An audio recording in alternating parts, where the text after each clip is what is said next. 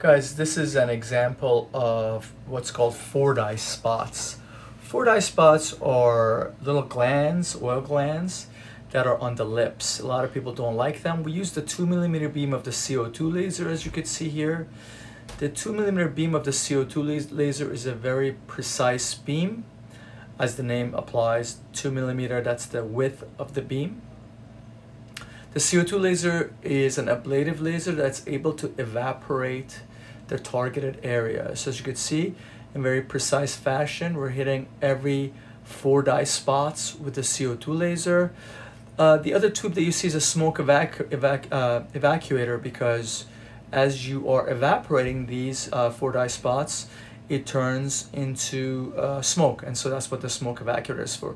Usually with one session, we can get rid of a majority of the Fordyce spots on the lips.